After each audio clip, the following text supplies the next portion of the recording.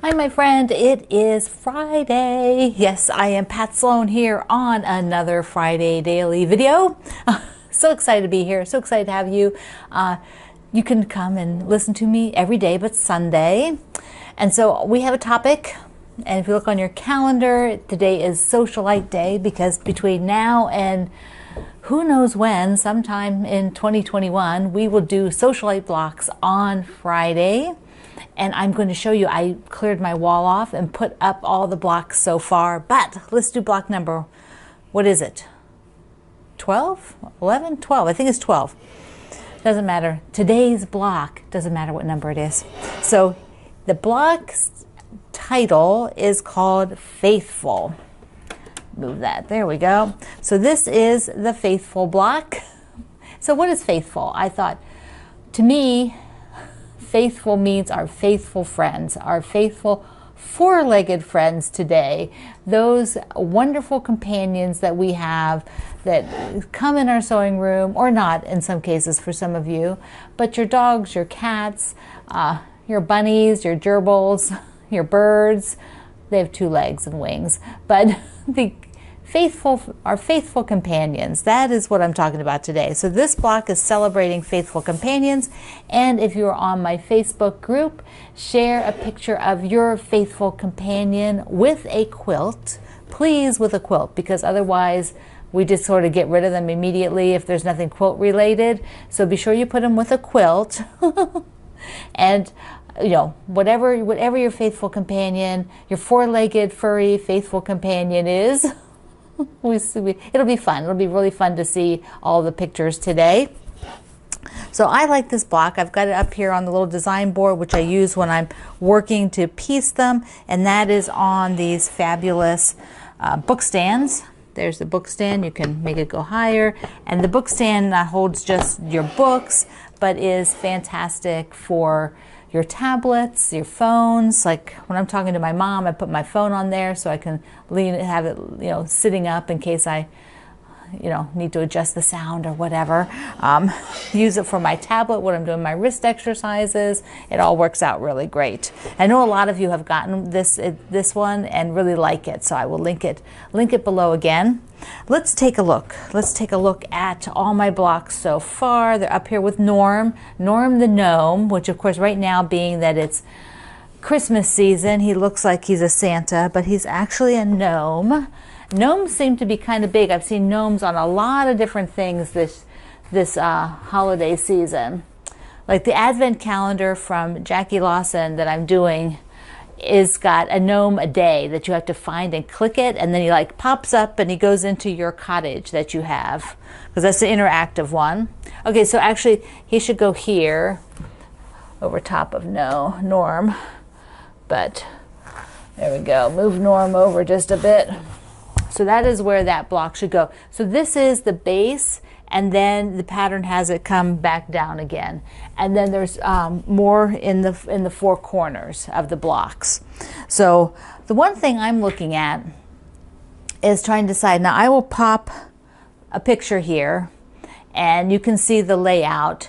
And then there'll be a second picture, and there's an alternate layout that Melissa Corey suggested, and I thought, oh, I like that because I sort of like that second one where it comes down like this and makes that more distinct rather than a little bit more southwest to me looking of the original layout.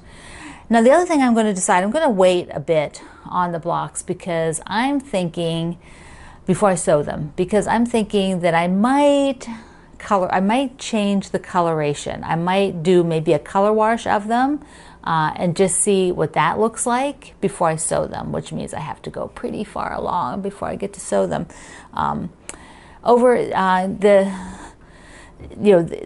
The layout, I could mess around because these blocks could be done a whole bunch of different ways. You could put them all different ways, but I'm not going to get too crazy with it. I'm just going to maybe change that half square triangle unit to be a little different than what it is on the pattern, which is just rotating it and using different color fabrics. So it's not really that big of a change, but that keeps it simple for me. Now these are the 9-inch blocks, and for those of you doing the 6-inch and the 3-inch, I bet they are darling. I bet they are so darling. Now I wish I'd done at least 6-inch. They would have been really cute, but not the making of them. I like making this size. It's like, it's as nice, it's comforting, it's not too big a deal. All right, let's talk about the blazing star again. Because, two things. One is I wasn't clear that the star, this part is a free block that you can download, just the star. And then if you like this layout, the Fat Quarter Shop did a pattern which alternated the free star into the layout with the pinwheels, and they give you all the measurements and calculations for supply list and background and everything for 4 different size quilts into a pattern that you purchase to do it like this. So just in case that was confusing yesterday, I know it was a little bit confusing in the morning, but I think I got that all straight out. I wanted to also show you the back because I have it on my website, but there you can see how I quilted it. And I was going to say, let me just lay this down here a second. Because I was quilting like this, and then up, and then like that to the middle. So that is how the quilting was happening. And then I did it echoed in here. So it's like triangulars with echo out. So there's 4 quadrants. That's what I did with it.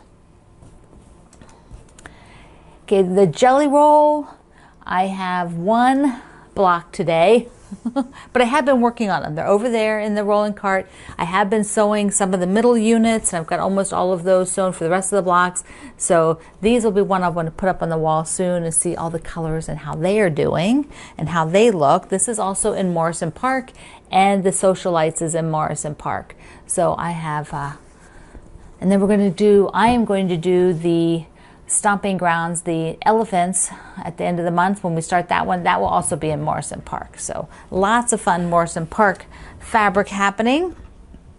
And I got the binding. I got the quilting. I went ahead and did the quilting on the Paris. I got that section done that I told you. I had this section here to be finished, and I did it. It was not, I took my time over the day and just a little bit at a time, and then got it done. So here it is with a green stripe. So this is a green stripe binding, green stripe fabric that I had in my collection. So I just went digging around and I found that, and I thought that works perfect. Here is the backing that I used, and I could not find this backing exactly, but I found, I'll link you to some similar ones, very similar. Paris sceneries, houses, Eiffel Towers, people, trees, there's some very similar ones. This one I've got quite a while ago, and I actually have it also in blue.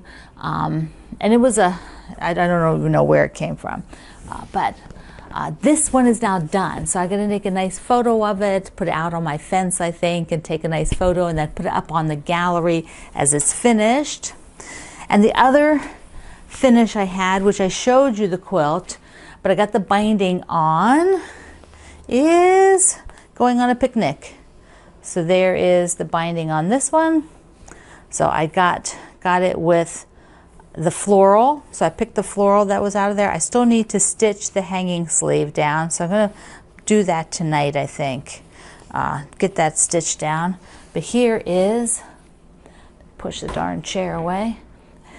Here is the Going on a Picnic, ta-da, with the binding. So that is totally done, and I think that's already on my gallery, but I will check. There it is, holding it up. I am so happy to have these bindings done. It's like you wouldn't believe. I still need to, so now I officially have no quilts that are in the process of being quilted. I have tops. So I have like 800 things that need binding, not quite that many. I have 800 tops, not really that many. So I have things that need binding, I have tops, and I have stuff that I've started to make. So those are my categories. I no longer have a category of things that I've been quilting on, but the quilting's not finished. All of the quilting is finished, so I'm like, yes. So that's super good. because that was annoying me. I don't generally leave quilted things, and I had 2 of them, and I've gotten both of those done in the last, well, I got one done in October, which I haven't showed you yet because I want to put the binding on it. Get the bindings on them.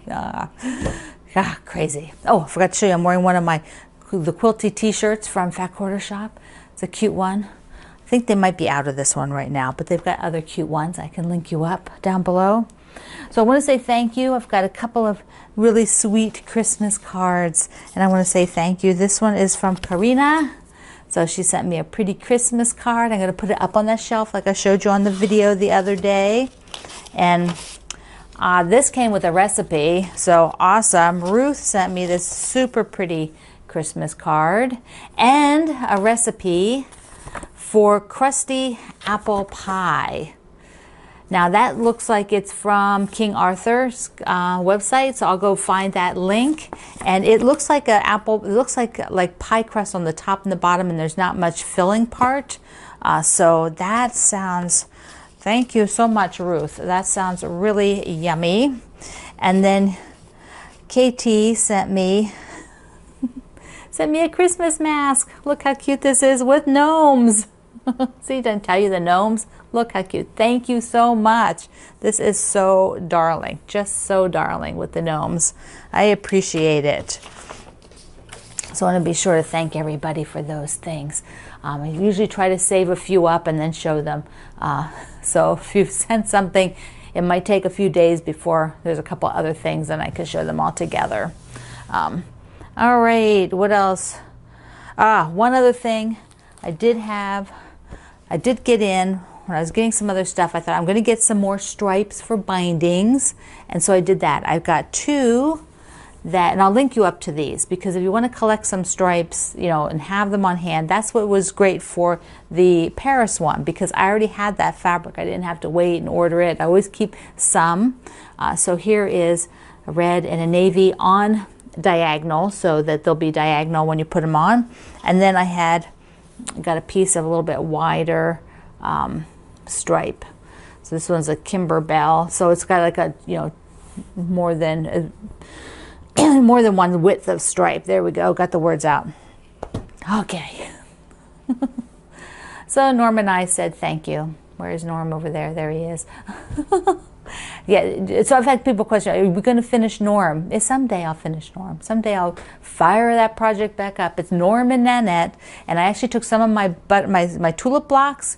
I'm going to put in with them from my Celebrate the Seasons book. So there'll be some gnomes, of boy gnomes and girl gnomes, Norm and Nanette, and then a few, probably 3 tulip blocks in the quilt.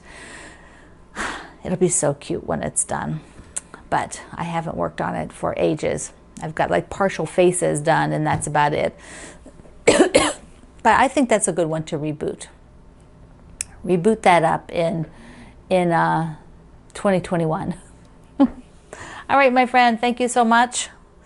Have a fabulous day, evening, next day, whenever you're watching this. And I will leave all the links below. I love you. Mwah. See you online.